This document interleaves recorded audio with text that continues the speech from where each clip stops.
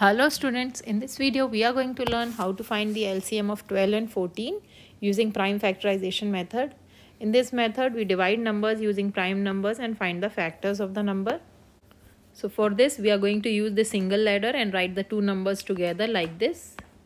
And we'll divide these numbers using prime number. Prime numbers are numbers which are divisible by number 1 and the number itself. So first few prime numbers are 2, 3, 5, 7 and so on. As both the numbers are even, we are going to divide the two numbers by first prime number 2. 2 times 6 is 12 and 2 times 7 is 14.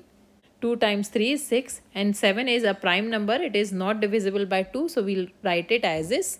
Now 3 and 7 both are prime numbers. So first we'll divide 3.